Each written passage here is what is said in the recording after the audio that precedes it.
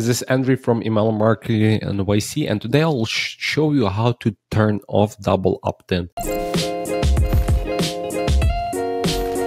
Sometimes if you have pop-up or you're collecting emails, you don't want to send confirmation message, and today I'll show you how to do it. The first thing, you need to contact support team for them to enable this for your account, and you should have paid account. So if you have a free account, you will not be able to contact because you don't have support chat. The first thing, you have to have a paid account. So when you have a paid account, under your username or account name, you can click on live chat and ask the support team to enable your double opt-in option, so you can uncheck, and I'll show you how to do it. So when it's enabled, you go to your lists and segments.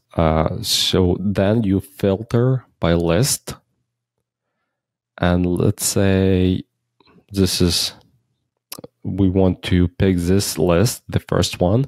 You open the list, and then you click on settings, and here you have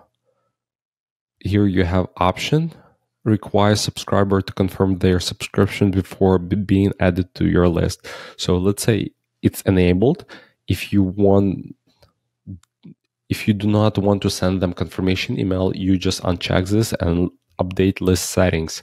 If you want them to double opt-in, and double opt-in means they subscribed, they receive confirmation email, they click confirm, and then they will be added to your list. If they do not click confirm, they are not part of your list. So double opt-in and confirmation, this is the best practice to use, but many of my customers and many people do not want to do this from marketing reasons, and I do understand, like, you do not want to overload your subscriber, so it's up to you. The purpose of this video only to show you how to do it. Please let me know if you have any additional questions. Thank you.